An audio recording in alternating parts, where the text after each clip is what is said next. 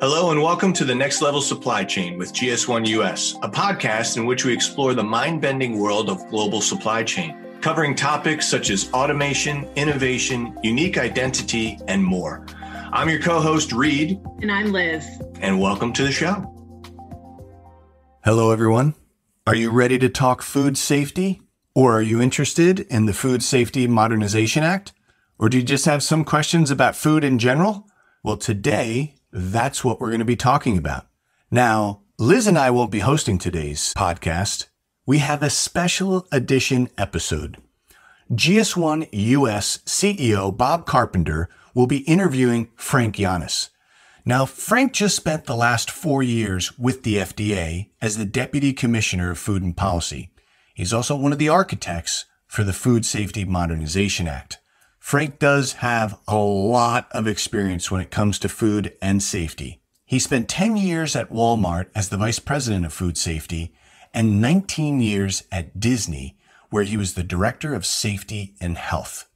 So without any further ado, let's join Bob and Frank in their conversation. Thanks, Reed, and welcome. As Reed mentioned, my name is Bob Carpenter. I'm President and CEO of GS1 US. And today we're joined by former Deputy Commissioner of the FDA, Frank Yiannas, to discuss a bit about the Section 204 of the Food Safety Modernization Act, which is now known as the Food Traceability Final Rule. And I'd like to turn it over to Frank just to introduce himself because he brings a unique set of skills and capabilities to the work that he does today. So Frank, perhaps you could introduce yourself. Thanks, Bob. I'm excited to spend some time talking about the future of a safer and smarter food system. But yeah, by way of background, real briefly, I like to say I started my career working at the happiest place on earth, the Disney company. I was there for about 20 years, overseeing food safety, as well as other safety matters for theme parks and resorts. After 20 years, I went from the happiest place on earth to what I describe as the busiest place on earth. I joined the Walmart company, world's largest retailer, and joined because food is really important to me, and it allowed me to have a lot of depth and breadth on food. Walmart being pretty big on food, one average of $4 spent on food in the U.S. is actually spent at a Walmart store. So privileged and honored to have served at Walmart for a decade. And then in 2018, I decided to join federal service. I went from the private sector to the public sector, went to FDA, and for the past 4.5 years was privileged and fortunate to serve the American people and regulated industries as Deputy Commissioner for Food Policy and Response at the FDA under 2 administrations and during a global pandemic. But what an honor and privilege. So I went from the happiest place on earth to the busiest place on earth. Then, Bob, I like to say, to one of the most important regulatory agencies on earth. Frank, what always struck me in our relationship is the incredible insight that you bring from both your time in the public and the private sector. And you know, that concept of shared value, how can we work on common problems for mankind, for food safety? There were public and private partnership need to come together, I think is so important. And so I wanted to start with that. As you look back on all the great work that you did at the FDA, do you feel that we've really sufficiently leveraged both the private and the public sector to really implement things like industry standards or available technologies to implement the food traceability rule? Yeah, thanks for that. It's a great question and one that I've spent a lot of time thinking about because I have been fortunate to be on both sides of that fence. The quick answer is no. But first, let me just say, I'm really honored and so proud of the work that we did at FDA, especially during the past 4.5 years. We had to address a global pandemic. I think all of your listeners will know that the virus that caused COVID-19 wasn't transmitted via food, but nevertheless, it did wreak and test the U.S. food system. So very proud of the work we did there. We advanced the Food Safety Modernization Act. And so for your listeners, this was the most sweeping reform to our nation's food laws in over 100 years. And over the past 4.5 years, despite tough times, we moved FSMA rules forward, whether it was ag water, advancing agricultural water standards, which are so important for produce safety. And we did finalize something that we're going to spend a little time talking about, the food traceability rule. We launched something called a new era of smarter food safety, Bob, the idea that we need to look at the world around us and how it's changing and leverage new and emerging technologies. But to answer your question, no, I mean, almost in every single thing that I've mentioned there, had we been further along in what I call both public-private collaboration, leveraging existing consensus standards such as GS1, and new and emerging technologies on everything, and I mean sincerely everything that I've mentioned, I think that it would have been a lot easier. So the answer is no. And hopefully in today's discussion, I can give some examples on where could have we made a difference had we been doing these two things a little bit differently or better. That's helpful. And I'd love to double click, if you will, on the comment that you just made, Frank, around thinking about technology and existing standardized data. What more could we be doing to enhance supply chain accountability, food safety, public health? And are there specifically technologies for which you're particularly excited on the horizon? Yeah. So let me tackle both of those questions. One is, what else can we be doing, and how could better data sharing, leveraging these consensus standards and emerging technologies, how can that allow us to have a safer and smarter food system? And two, what are some of the emerging technologies? Because I'm really excited about that, the emerging technologies. But let me just provide your listeners a little bit of background. I mean, I think they're going to know as well as I do, or maybe even better than I, that these have been challenging times for our nation and for the global food system. The past few years are unprecedented. For folks like myself that have been doing this for 20, 30 years, they've been very challenging times. You know, the sheer size and scope of the food system is daunting. You think it's a very large, distributed, decentralized food system. On top of that, you've seen the headwinds we've experienced. We continue to have snarled supply chains to this day. We're not past that. There are labor challenges, obviously. If you talk to food manufacturers and farmers, we've seen what's happened with fuel prices. We've seen, for example, how conflicts in certain parts of the world can affect food. And we're increasingly concerned about climate change. So I say there are a lot of pressures and headwinds, but ultimately I believe that many of us believe that these headwinds will present challenges, but opportunities. And here's where the opportunities come in with data standards and new and emerging technologies. And I'll give you just a couple of examples. At the height of the pandemic, Bob, we were asking ourselves in federal services, what does the virus mean to food? And we knew it wasn't going to be transmitted by food, but we knew it would wreak havoc on the supply chain. And that's because this basic idea, once you start seeing the virus go from cities like we initially saw from Seattle and New York to rural America, where food is produced, we knew it would start affecting food workers' health. And we knew once you start disrupting workforces by 5 or 10%, you're going to have problems with production. And so we immediately had to say, well, what can we do? What can we do to ensure that the American people continue to have access to safe and available food during a crisis? And if you remember at the height of the pandemic, it wasn't that we didn't have enough food. We had food in the wrong places. And right then we saw the idea that if we had better standards and if we had better technology, we could enable being flexible and nimble to get food to the right places. But we just didn't have. So for example, at the FDA, the way we identified most of the food facilities that we regulate is by assigning a unique FDA identification code. But that code meant nothing to our partners or the private sector in the supply chain.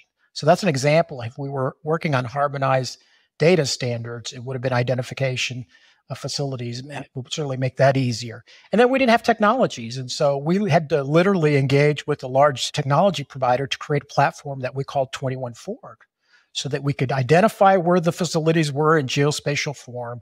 We could overlay that with COVID transmission, use predictive capabilities to see where COVID was going in those local communities, and then try to harden those assets. But Bob, we were playing catch up. We were playing 100% catch up because we hadn't invested in leveraging consensus standards and leveraging technologies for the way we did our work. So that's one example. Another one is seafood, I like to say. About 94% of all seafood consumed by Americans comes from abroad. It's not coming off of our domestic waters. And ensuring the safety of those imported products, not knowing where they came from, was pretty tough. And so one of the projects and pilots that we did during my tenure, Bob, is we tried to better identify the facilities that are making these products. Again, we weren't leveraging consensus standards such as the GS1, GLNs, or G10s. And so to clean up the data of who was importing seafood into the United States, that was a large exercise. We had a lot of data, but it wasn't structured, it wasn't cleaned up.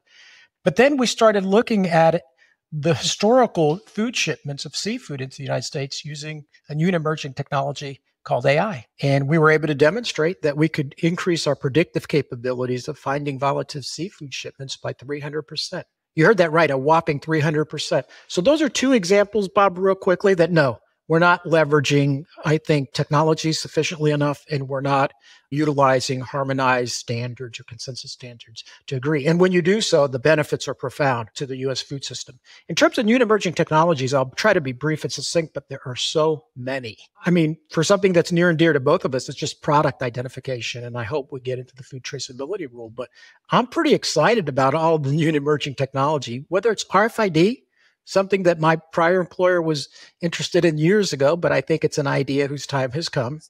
I'm seeing the emergence of many other type of sensor type devices, whether it's IoT pixels, very flexible sensor technology that is bringing the cost down.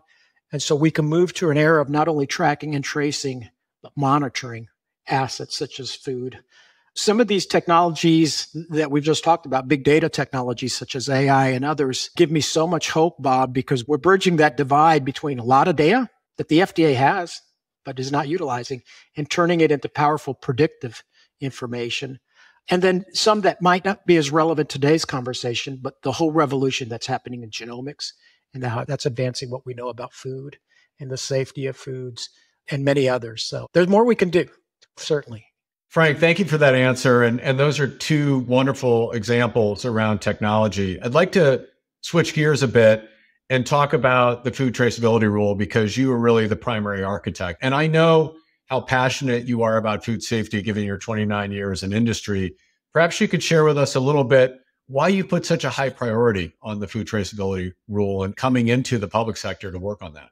That's a great question. I really appreciate it, because you're right. We've known each other for a while now, and I've leveraged and leaned on GS1 to try to accomplish better food traceability. But why? Yeah, it's been important to me, both in my tenure in the private sector. When I was at Walmart, we led a traceability initiative, first retailer to require traceability for fresh leafy greens, leveraging distributed ledger technology. And people will remember my story of the life cycle of a mango and how we used blockchain technology to trace that back to source in 2.2 seconds as opposed to 7 days. But yeah, I left a pretty great company, Walmart, and I went to federal service for a variety of reasons. But one of them was that FDA had a requirement to write a food traceability rule. They hadn't written it. They were sued by some consumer groups to finalize this rule. It was always part of FSMA, which was passed in 2011. And during my tenure, we got the rule done. And now we have the final food traceability upon us with the compliance date of January 2026.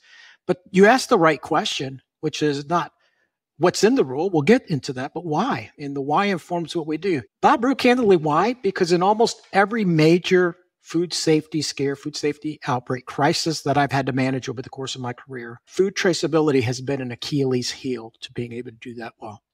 A lack of traceability and transparency in the food system, let me repeat it, I believe is an Achilles heel in the food system. It's pretty big and marvelous when you come to think about it. There are big brands that do a pretty good job of it, but food traceability is also their Achilles heel, and you've seen how it's brought that down. Let me give you just a couple of relevant examples, and I could give you dozens, but in 2006, some of your listeners will recall there was an outbreak of E. coli 157 in our nation. CDC and FDA at that time, I was in the private sector, told us we're seeing illnesses with E. coli 157H7, some of them severe, some of them among infants or kids. And they said, we know the association is with bagged spinach because of epidemiological studies, but we don't know the source of the bagged spinach. And so health officials came out with a public health advisory, and they said, U.S. consumers do not eat any bagged spinach until we identify the source. If you remember, like I do, we're pulling bagged spinach off store shelves, whether they were grocery or food service restaurants. Spinach just disappeared. Well, it took the industry almost 6, 7, 8 years to recover because there was so much loss in consumer confidence. But when FDA did that trace back, it took them 2 weeks to identify the source. And when they identified the source, Bob, it was one spinach producer, 1 day's production, one lot number. The damage that does to consumer trust, wiping out the livelihoods of farmers, that's a lack of traceability. It's a cost to society. I'll just give you 2 more examples to make this why it's so important. If you fast forward to the year 2009, there was an outbreak with salmonella, large 700 plus cases. People were dying, and it was linked to a peanut paste produced by a company called PCA, or Peanut Corporation of America. Now, PCA produced about 2 to 3% of the peanut paste in our country, but they sent it to so many different suppliers that in turn used that peanut paste. It wound up in over 3,000, I think maybe up to 4,000 SKUs, different stock keeping units that contained PCA peanut paste. Bob, I was working at the world's largest retailer at that time. I can remember recalls for PCA containing ingredients coming in 3 months after the outbreak had been identified. 3 months. Because brands, some of these big brands could not identify where that product went and what was in it. And so that's the cost. And then the last one, you think, well, it's taken us a long time to learn the lessons. In 2018, I joined FDA in the fall, November, and what we were experiencing, almost spinach all over again, but this time with romaine lettuce. And at Thanksgiving holidays, the FDA and CDC telling the nation, don't eat romaine lettuce until we identify the source of it. That's the why. It's really important. Now, real quickly, Bob, I think it's worth pausing to mention to your listeners that sometimes people think traceability is for crisis management. And while I think those answers are well-intentioned, I can't tell you, I think they're really off the mark. Number one, better traceability in the event of a food scare allows you to identify the food faster and remove it off of the market quicker with precision. So one, you're going to prevent illnesses. It's a form of prevention. We call that secondary prevention. Number two is if you can pinpoint it like that, you don't destroy the livelihoods of farmers who are unaffected. Our nation's court system, we say you're innocent until proven guilty. In food safety scares, you're guilty until proven innocent. And so food traceability will clear your good name and allow us to find where the problem is really happening. Third is root cause analysis, Bob. In my profession, we see these outbreaks happen over and over again. So if we could trace back the source quickly, we can understand how these things happen and hopefully prevent them from happening in the future. That's a form of prevention. And then lastly, I think the big idea, which will resonate with your listeners, is the idea of creating greater transparency. And if you think about forces that are good for public benefits, is anonymity in the food system a good thing? No. I mean, why did we have the horse meat scandal in Europe a few years ago? Anonymity in the food system. I could claim this is beef when it's really horse meat. So transparency in the food system will, I believe, cause people to self-govern their behaviors because things are a little bit more in public view. And so I think traceability is a big, big idea, and I think it's a game changer. And I'm just talking about the food safety benefits, Bob. You know that on top of the food safety benefits, there are a ton of other benefits, such as reducing shrink, sustainability, et cetera. No, I'm so glad you expanded beyond food recall because prevention, inspections, and then going back up to healthy eating habits, obesity trends, consumers wanting to learn more about what they put on their bodies, all that is predicated on the transparency that I think you just talked about. So I'd like to shift gears a bit more, and maybe you could just unpack a bit what's in the food traceability rule, first and foremost, just for our listeners who may not be familiar with the rule. And secondary, and this is probably two questions phrased as one, Frank, I apologize.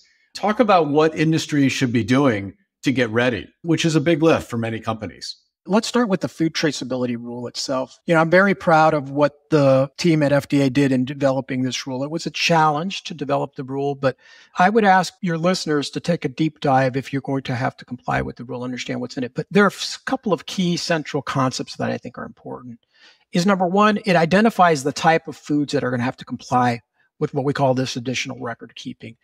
When Congress gave FDA the mandate to write this rule, they said, don't require it for all types of foods, but require it for those types of foods that have been implicated in foodborne outbreaks. And they gave us a list of criteria of, the cost to society, how often are they involved with outbreaks? Is there a processing intervention that reduces or minimizes the risk? And so there's a set of criteria that are published on the website. But number one, become familiar with what's on the food traceability list. We call it the food traceability list. We do not call it high-risk foods because any food could potentially be high risk.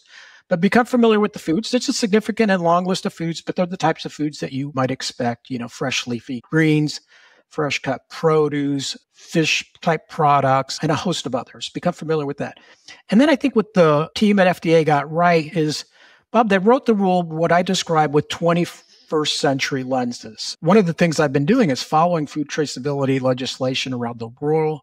And if you think about what happened here in the U.S., up until now, we were largely dependent on the Bioterrorism Preparedness Act that said one step up and one step back traceability. I'll be really candid with you. That's always left me very unfulfilled because it doesn't tell you what you have to trace. And if you sit in our shoes where you're involved in an outbreak and everybody's doing one step forward and one step backward different ways, it gets really, really hard to go through reams of paper to try to figure out if these dots connect. So they wrote a rule understanding that data standards would be critical. And the rule identifies two critical concepts that emerged when FDA did some initial traceability pilots. But they're these terms that we call key data elements. What are the types of data elements that have to be kept at different nodes in the food system? And critical tracking events. What are the types of events that would require it? Obviously, if you're shipping or receiving food, if you're transforming the food. So those are two critical concepts that your listeners should become familiar with. We also introduced a concept that's pretty important there. They're called the food traceability lot code, which one of the things we saw over time, Bob, and I think is different nodes in the food system all love to put their own form of lot on these products. And you had, a series of 5 or 6 different lots through the continuum of the life cycle of the product, even if the product wasn't transformed. It was like, why do you need so many different identifiers for that? So those are the critical concepts. But what I see or recommend that your listeners do that have to comply, and what I see the good companies already doing is, number one is they're getting started right now. You've already heard me say that January 2026 is right around the corner. It's May 23. Trust me, January 26 will be here before you know it. It'll be at the blink of the eye. So don't wait and don't think, oh, we got a couple of years to be thinking about this. Another thing that I see companies doing very well, Bob, is already assembling their food traceability task force. So they're getting people in the organization to say, let's figure out what we have to do. And I stress that because you can't delegate this to the food safety team. In fact, there's other people in the organization that'll probably have more influence or more insights on what needs to be done than your food safety staff. So they have folks from logistics or replenishment, supply chain, et cetera. But usually they've assembled a team of cross-functional partners in the organization to take a look at it. They're reviewing the rule. That's number 3. I love this quote. I've used it a lot over the course of my career, which is a problem well defined is half solved. What is that we have to do? Really understand it.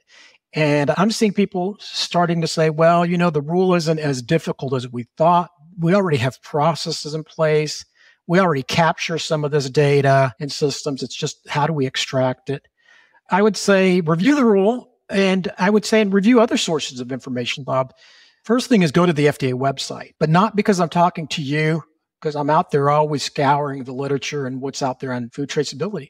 You guys have done an amazing job. Some of the resources you have right now on the GS1 website. So go to the GS1 website, see their food traceability document on how to comply with Section 204 of FSMA, and then collaborate. What I've already seen and heard talking to some large chains is they're collaborating with others. This isn't a competitive issue. And so start talking to them. How are they solving it and learning? And again, you might think, hey, I should give Frank a GS1 vest. But GS1 already has a group, a working group. So get together with them and start sharing. Because some of the pain points I will tell you, and we'll talk a little bit about them, I think people are going to figure out how to comply in user-friendly ways. And it may be that your organization might learn from another organization that's participating in these. Leverage the suite of GS1 solutions. And then here's the last one I have, Bob, that I haven't advocated too strongly on so far, but as I talk to companies, this one's becoming more important, is conduct what I call a mock trace back and trace forward exercise. Companies do mock recalls, but I want you to do the mock trace back and trace forward exercise from the perspective of, does it comply with the requirements of the food traceability rule? And so you could do one right now and you'll identify where are your gaps pretty quickly. And so those are some of the things I recommend and some of the best practices that I'm seeing emerge. I absolutely love your statement, which I've written down, a problem well defined is half solved. I may shamelessly steal that from you, Frank. And you had another expression last week when we were together around collaboration means data sharing and sharing data. The collaboration of 5 or 10 years ago might have been getting around a table and discussing. Now real collaboration is dictated by how able are we to share data. Otherwise, it's really tough to collaborate in a digital world. I want to go back to this topic of food safety inspections and the modernization and the gaps we currently face in our inspection system, because that really is at the heart, I believe, of food safety prevention, which is what we're all interested in. Perhaps you could talk a little bit about the current tracking and inspection process and how this rule helps to evolve that quite a bit. That's excellent. It's one of the ideas that I'm most excited about is what we often refer to at FDA inspection modernization. I think it's applicable to the private sector as well. It's not only for public regulatory agencies. The private sector does a host and even more inspections than the public sector, right? They require third-party audits or they audit themselves. So I would just probably term it more broadly compliance modernization, but it's really exciting times. And Bob, let me just start off with this premise.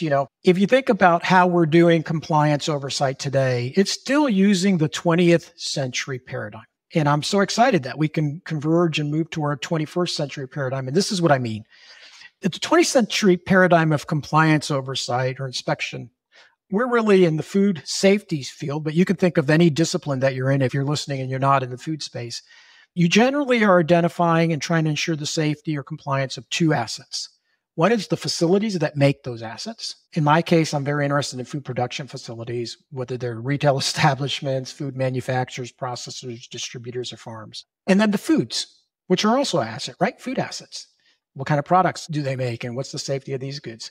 The 20th century model, what we did is we would then write rules of how these facilities, assets should operate. We had good manufacturing practices, some of the FSMA-based rules, HACCP plans. And then the way we determine whether we're in compliance or not is, at least for the federal government, FDA, we would go and inspect those facilities once every 3 or 5 years. If you're defined as a high-risk facility by FDA, you get inspected once every 3 years. If you're a non-high risk, you get inspected once every 5 years.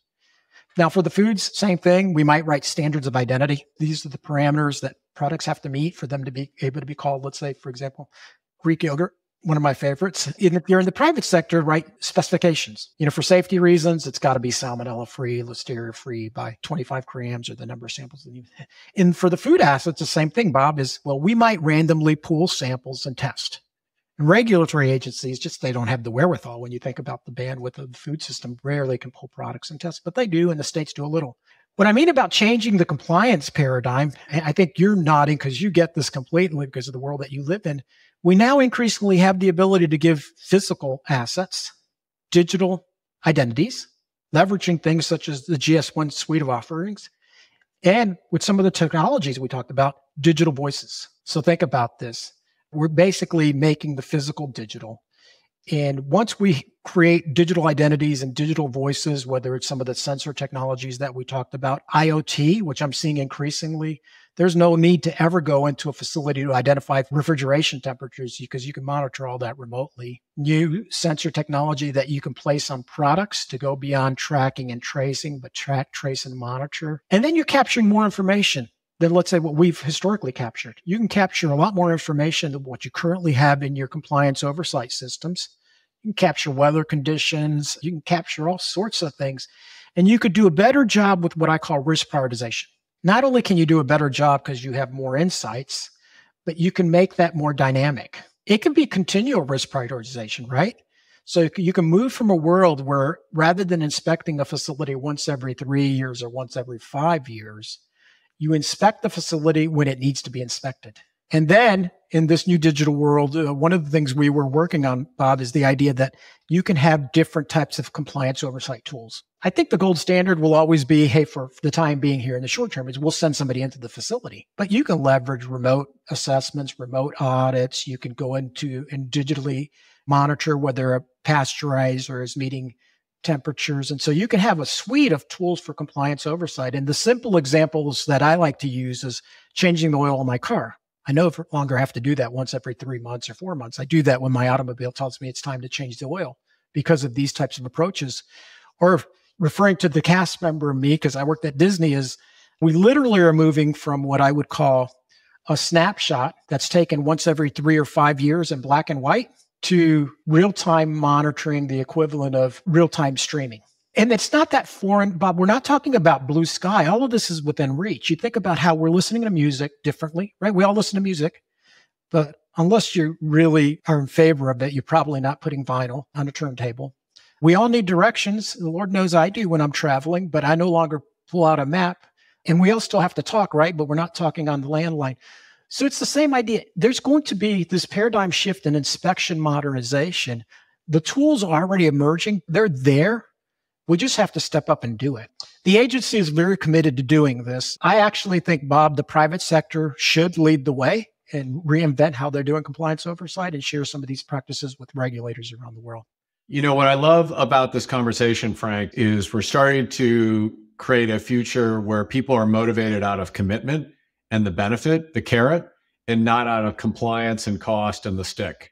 And I think people are starting to see how the technology gives them an opportunity to run their business more effectively, to meet their shopper, or in the case of healthcare, the patient, where they are, and to anticipate those issues before they become a hugely costly recall or, heaven forbid, a patient error in a healthcare environment. I think that's really exciting. I want to talk a little bit about the conversation you had last week with our board of governors. We're very fortunate to have a pretty impressive cross-section of industry leadership from food service, from retail grocery, from the apparel space, Many of the leading marketplace platforms are represented. We had some very candid conversation, and I was asking or hoping maybe you could share just some observations from that conversation and what you took away from where the industry is and some of the questions that we shared with you last week. Well, Bob, thank you for facilitating that larger conversation on food traceability and allowing me to join. I was really encouraged by the conversation. I would say my first takeaway was that the conversation is changing. It was less about, are we going to do this? Do we have to do this? It was really about, we're prepared and this is what we're doing about it. So the conversation has matured. We're at a very different point in this traceability continuum. There were concerns expressed, and I'll be transparent as you always are with your listeners, which is, I think some of the concerns we heard was, number one, is the cost. We heard This is going to be costly. I just want to make sure that the listeners know that when you put out a rule in federal service, you have to do a cost benefit analysis, and the FDA has some great food economists. And we did very thorough cost benefit analysis of this additional record keeping for the types of foods and the number of suppliers that exist across the US and elsewhere. And it was a favorable cost benefit analysis. Just on food safety alone, you've heard me talk about these sweeping recalls, illnesses that can be averted. Just on the food safety benefits alone, there's a return on investment. And while we didn't, if you overlay the other benefits that you might be able to gain through more efficient supply chains, benefits to sustainability, I have no doubt that on balance, and when this is all said and done, it'll take cost out of the food system. I always like to say, while there was a cost benefit analysis in terms of our federal review, when I was working at the world's largest retailer, it was a discount retailer. We weren't interested in doing things that added cost to the food system. We thought that greater transparency would remove costs from the food system. The other thing I heard, Bob, was this issue of time, January 26th. And is that going to be enough time to get this done? Rightfully so. Some people are aware that FDA has been working on the Drug Supply Chain and Security Act for over a decade. It's been a long time and they've made progress on it. And people will say, Frank, well, the food system is a larger system. It's more distributed and decentralized. That seems to be in a very aggressive timeline. We're at a different place. And so I think, is it a stretch goal? Yes, but I think it's achievable. And so that's the goal that we have in front of us. So like I said, get started now. The third thing I heard from your board was identifying, what are the food that are on the food traceability list? And it's a little bit complicated. And I think in time, that'll become a little bit easier as people start studying and do a review.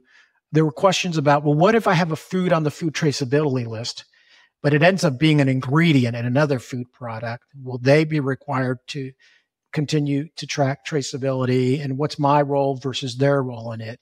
And so the answer is, if you have a product that's on the food traceability list and it ends up an ingredient in another food product, if there isn't an inactivation step that removes or reduces the risk of that ingredient, then that food product will have to be tracked, if you will, per the rule. But each node in the food system is responsible for their records. And so you're not responsible for keeping a manufacturer that's using one of your ingredients records from their node on forward. So that was fair. And GS1 is stepping up to try to make it a little bit easier to understand which products are on the food traceability list. And Bob, I'll let you share a little bit more of that if you want. The last one is this one. And this is probably the biggest one, to be very candid. The way we wrote the rule was we wrote the rule in a manner that while nobody is required to have complete provenance, everyone in the food continuum has to do their part. So you can't have complete provenance without any one party being responsible. And what I mean by that, in a lot of the outbreaks that I've worked on over the years, Bob, there's a lot of finger pointing. The retailers will point the finger and say, if the darn farmers just did their part, we'd be able to trace it back to the farm. And the farmers will tell me, well, Frank, if the retailers or food service companies tracked, then this wouldn't be a problem. Let me tell you, I don't want to point fingers and I don't want to choose sides, but I can tell you one of the biggest missing links in food traceability and outbreak investigations is that last mile. We detect the cluster of illnesses. We know they've shopped at a particular retailer. We know they've eaten at a particular restaurant, but the records are just not there because up until this day, retailers and food service chains are not capturing accurate traceability on what arrives at the store. And the best we have generally is decent traceability to the DC. And you have to guesstimate which lots or use-by dates might have gone to a store or restaurant. And it's never an exact science. And so when we wrote the rule, Bob, to make the long story short, is that we said you have to have traceability to point of service, not point of sale. You don't have to capture it at the register, but you have to be able to say if you're a restaurant or a retailer, these are the products on the food traceability that I received. the lots, and the dates. And so rightfully so, this is a big change for retailers and food service companies, and there's a lot of angst and concern about it. So that's the biggest conversation. But, I also think there's a great opportunity there, Bob, in that I see the innovation already happening. How do we capture that information in a low labor model? How do we automate that capture of that information? They're going to figure it out. Some companies are already doing it. As you know, some brands have already come out and announced initiatives that they're doing where they're capturing traceability at the store level. And I think in time, and GS1 has done a pretty good job of this with the cost benefit analysis and case studies that you've published. I think in time, people are going to say, well, wow, there's all kinds of benefits that I derive on this. I'm just not complying with Section 204, but listen, now I'm moving from a first in, first out to first expired, first out.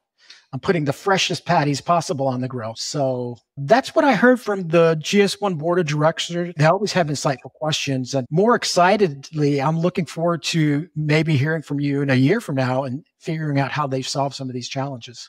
I think you summarized it so well, Frank. I share your views around it's moving the conversation out of the if we need to do this and we want to potentially invoke legal action to how do we get this done? And how do we talk about the cost and the benefit?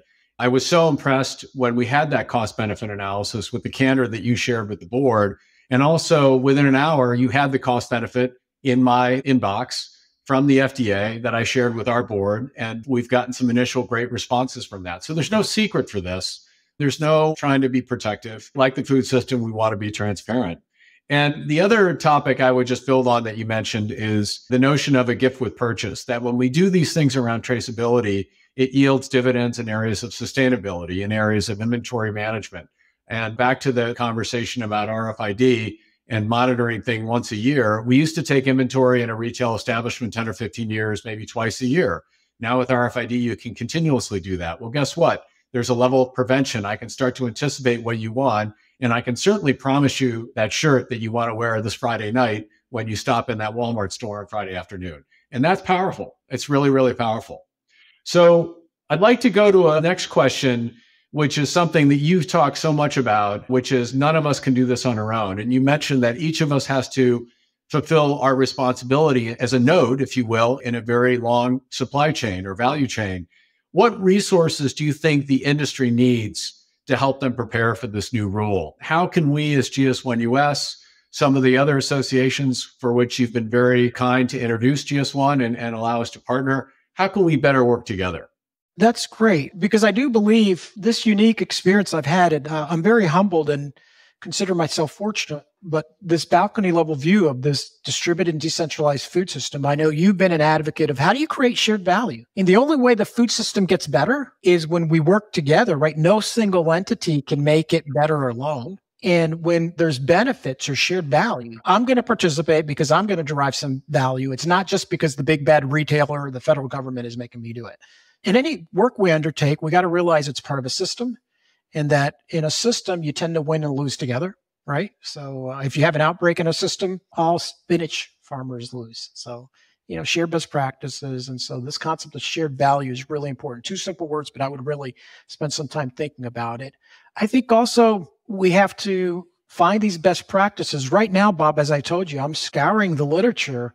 And I would say the resources right now that are available are going to the FDA website. They've done a better job than usual on guidance and direction on how to comply with the rule. So take a look at the materials they've published. But I would tell you, if I was back in the private sector and the company that I was working for had to comply, I'd spend a lot of time on the GS1 website. Your document, I haven't memorized the document, but it's a guide on how to comply with FSMA 204. It's really, really good. I've read it several times. I haven't emailed you because I don't have any major corrections and saying, Bob, you need to change this, but it's a great footprint. When I was at FDA, your listeners may not know this, it's worth detouring here.